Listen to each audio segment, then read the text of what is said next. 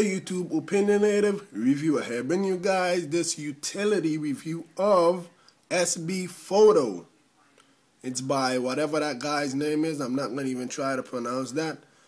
And it's in the Mod My Eye report for 99 cents. And basically what this utility allows you to do is like put a shortcut to a photo on your springboard. So as you can see, I have a photo here that I have inside my photos, and when I tap it,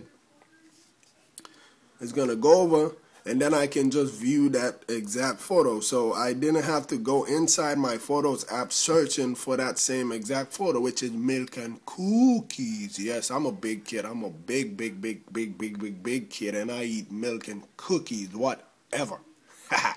But yeah, that's basically what this allows you to do. It seems like it uses Safari rather than taking you directly to your Photos app, which is kind of odd. And it also depends on location services. So it adds a new icon to your springboard, and we're just going to tap that, which is SBPhoto.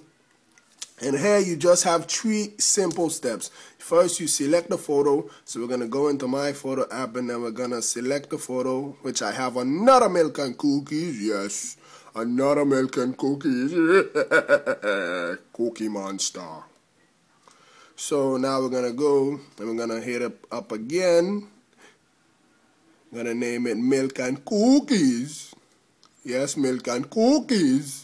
Done. And then you hit create photo icon, confirm, which is yes.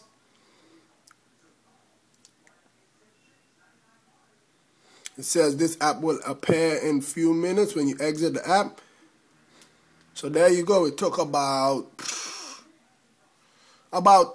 10 to 15 seconds to appear after I created it. And this is in another photo, the second milk and cookies, and I just tap on it.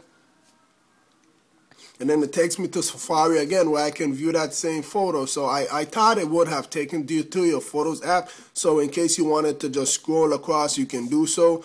But no, it doesn't do that. It takes you to your to Safari, and you can only view that photo. If you want to delete it, all you have to do is touch and hold like you're deleting a regular app off your springboard, and you just delete it like that. So yeah, that's basically what it does. It allows you to put a shortcut of a photo on your springboard, and it uses Safari, and it depends on location services. So you're gonna have to turn location services on. I wish it actually linked you inside your Photos app, but hey, it's for 99 cents in the Mod My Eye report. It's a matter of preference if you want to get it or not. With that being said, please rate, comment, subscribe. Have a nice day.